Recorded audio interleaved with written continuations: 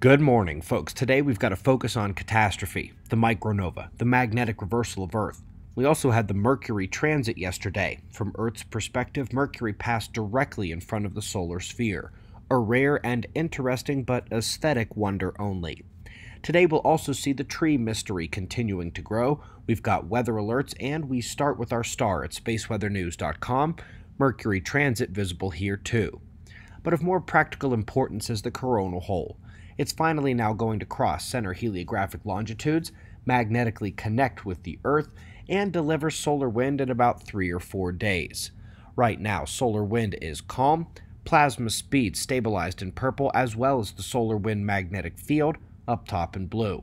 These signal the end of a very minor coronal hole stream today and the continued quiet on the KP index. We will need to have our eyes on the eastern limb, as that is a brand new baby active region coming in to say hello.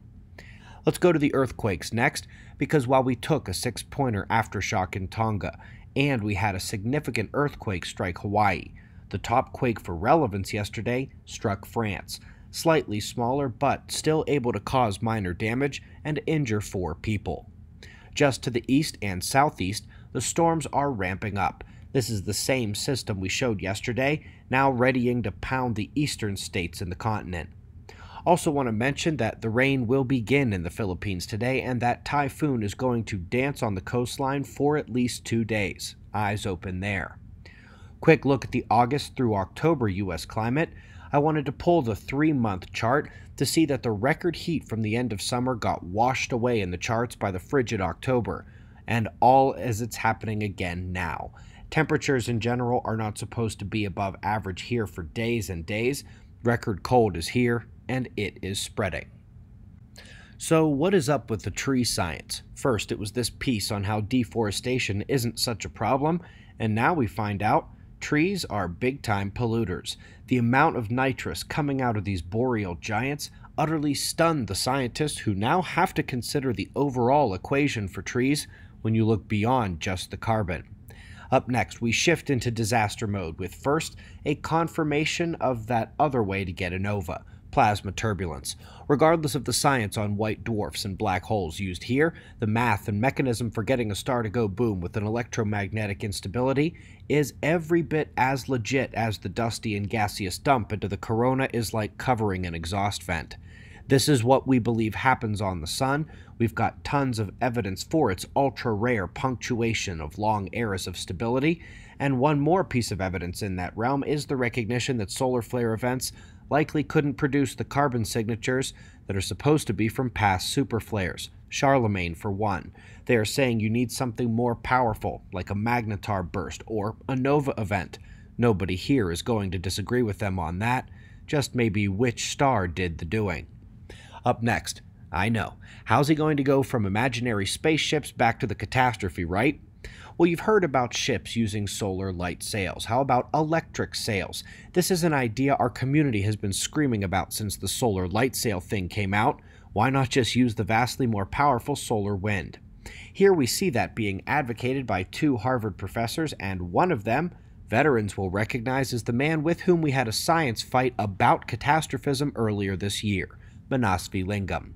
He put out a paper this spring saying magnetic reversals couldn't cause extinctions, and we went off on a 12-minute deconstruction of the argument, demonstration that they are extinction events.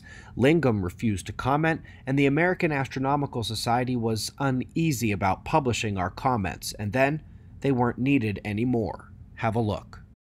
Hey folks, a little deeper look at the top story in Observer World since earlier this year, when the government was forced to update the world magnetic model due to changes in the field exceeding their expectations. An international collaboration in the world's #1 geophysical journal directly counters the points made in another recent paper in the Astrophysical Journal Letters. That paper had suggested that magnetic events on Earth were not linked to extinction events, and this paper now expressly indicates that the magnetic events at 115,000 years ago, 41,000 years ago, and at the Younger Dryas were in fact linked with the extinction scene at that time.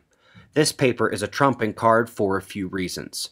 First, and of lesser importance, is that we can throw anything we want at Harvard and the American Astronomical Society, including other peer-reviewed papers and proper science, and it just doesn't matter in some ways, because it's us.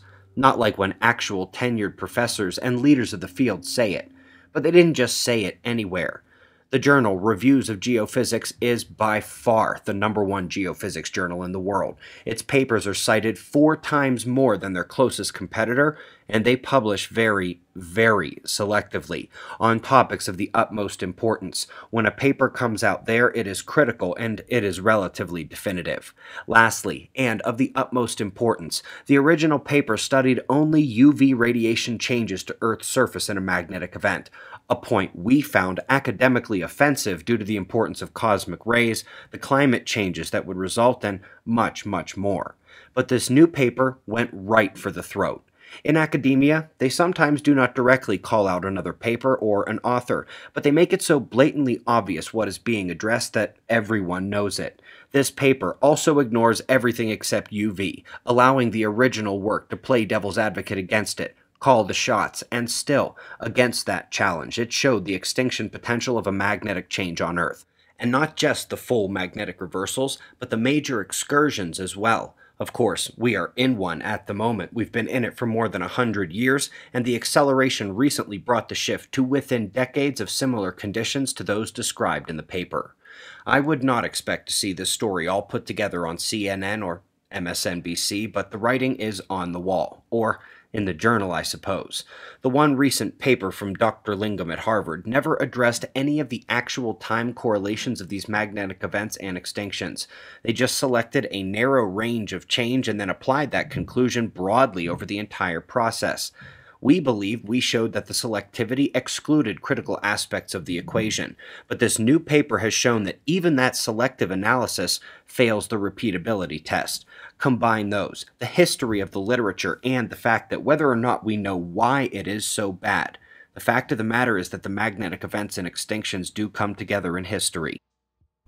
So, in the wake of our winning the science fight with Harvard, and here just 1 month before the world's next magnetic model is set to be released, we are going to come back to a concept of Earth magnetism that we really haven't touched on since the Cosmic Disaster movie. When we remove the large-scale flows and the pattern displays, and we dig into the location-based readings, we find the strongest returns time and time again where the new poles are going to be. If you are familiar, this is striking your eyes like daggers at the moment, and if not, it's really time to watch that movie. Cosmic Disaster details the past events of Catastrophe, the evidence that the Sun and the Earth's magnetic field act as the sword and the hand bringing the disaster, the evidence that the CIA covered this up for half a century, and the evidence that the next one is already underway and getting worse. Tick-tock. Folks, we greatly appreciate your support. We've got wind map forecasts and shots of our star to close, and we'll do this all again tomorrow. Right here, but right now it's 5 a.m. in the new Valley of the Sun. Eyes open, no fear. Be safe, everyone.